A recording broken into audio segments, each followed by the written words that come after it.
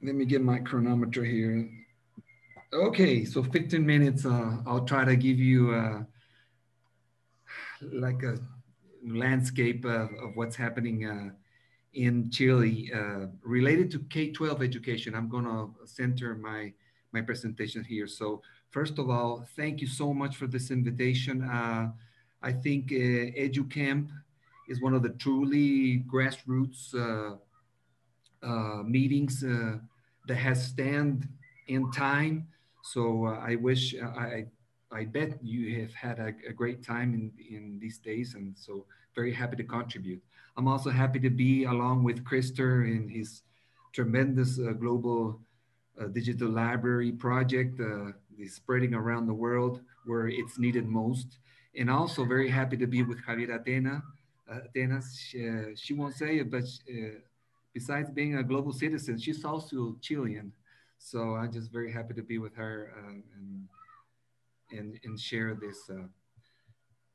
We're going to talk about OER in these times of pandemia, where of course many challenges arises, but in every challenge we also can have opportunities, especially in the K-12 sphere, where I think openness and OER has been lagging behind. So we need to catch up in the K-12 sphere so we can harness the opportunities of OER and openness in education.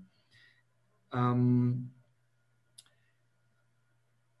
Well, I don't think the Chilean case is very much different from around the world. We've had to have this forced transition from a face-to-face um, education in K-12 to an online education as an alternative modality, so we could keep the learning process on board. And I wouldn't say this. What we'd have is a truly online education. We're still in an emergency kind of distance education where we're trying to do our best. And I think who examples it most is with K-12 teachers, and we have seen it all. We've seen, the frustration for failing and getting very stressed in this transition to online education. But we have also seen adaptability, especially with teachers that in one moment they said, no, I wasn't trained for this, I can't do this. Uh, and then they just had to settle down and start to adapt uh, their work. And we have seen also very innovational practices going on. So I see we've seen it all, and now I think we need to build on top of that. Um, in this transition to digital education or online connected education in K-12, we've also seen a very renovated interest in resources, and of course, we people that harness the OER as a paradigm, I think we need to really get into this discussion. And what has happened in my country is that the ministry, uh, built up a repository of digital educational resources. At this moment, we said, as we transition to digital, we need digital resources, and we do not have a critical mass of digital resources to work on. So I think there's a spot of opportunity there. Also, digital libraries. Krista will surely deepen on that later. But also our ministry, um, cleared up and made accessible digital libraries as a way to promote reading in the kids in these times of pandemia. So, but also our officials have tried to bring some type of solution of different digital services. And basically, what they have done is build some type of partnership with corporations like Google and Microsoft specifically. That's the agreements that we know here in Chile. So, and they give some type of integral digital services. Google with their G Suite suite provides video conference through Meet. You know, the Drive to manage documents and a whole lot of services. So I think this is very key because K-12 education needs integral solutions for their problems, and I think OER needs to have that framework to work on. So as we transition from a face-to-face education format to an online connected education, the first thing we need to ask ourselves is, how is Chile prepared for online education?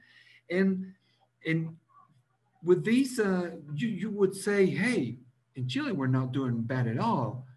We have a big penetration of mobile telephony, uh, a penetration which is similar to Singapore. And we have a lot more mobile devices than we have Chileans. We have, so although there's a lot of mobile devices, not all of them have internet access, which is also one thing that we need to consider.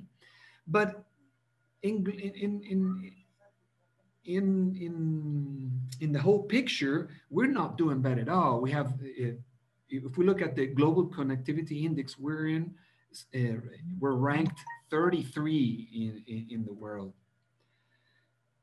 But what happens if we take a closer look? We can find that we have like a small 8%, which is in blue, where connectivity is something, full connectivity is something natural.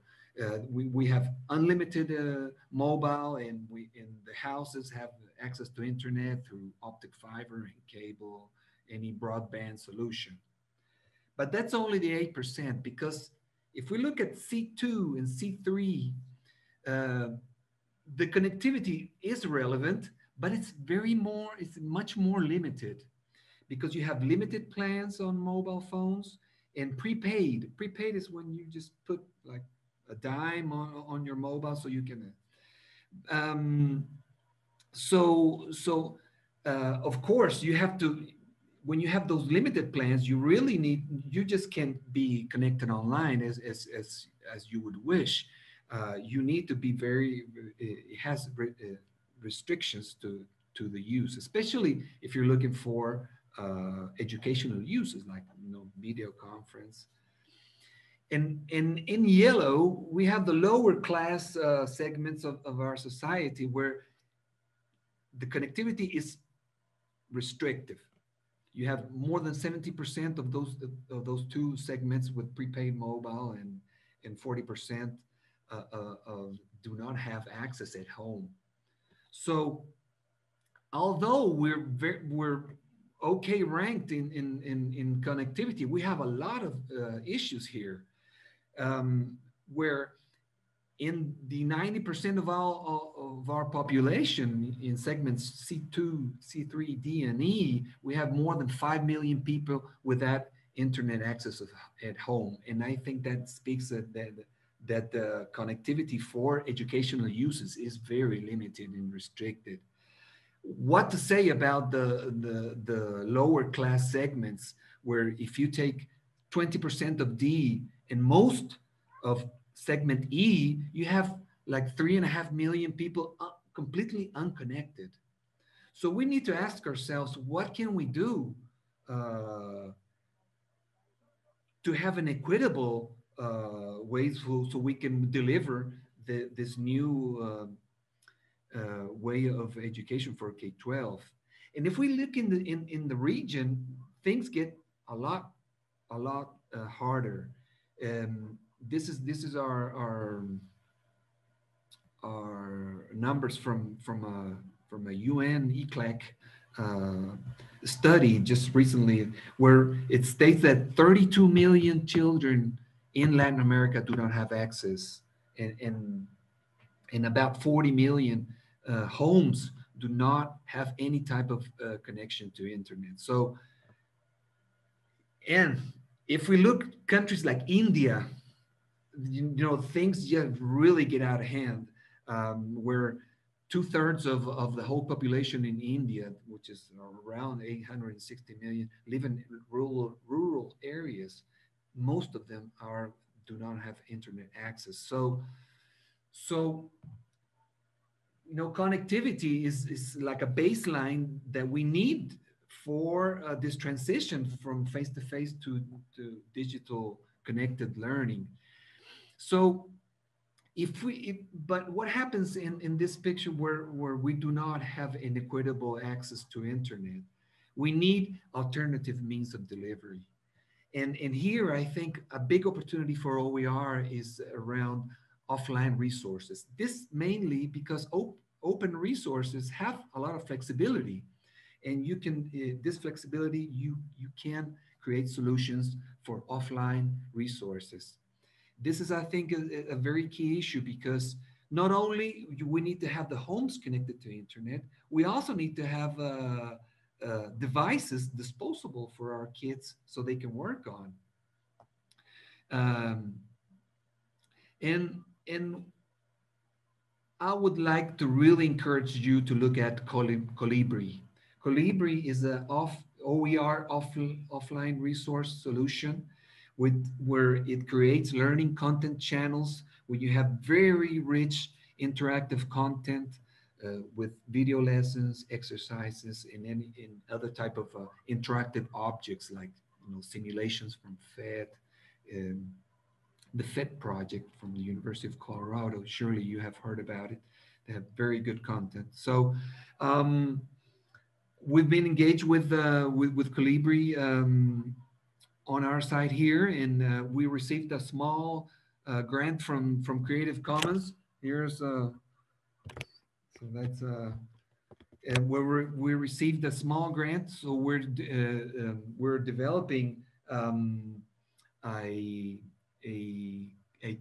content channel for math from 5th to 10th grade level. So I really encourage you to look at Colibri, and we should be, our channel will be distributed by the ministry to rural schools where they're going to have the Colibri pre-installed. So we say, hey, we got a channel that's curricularly aligned, so it will be distributed there. So,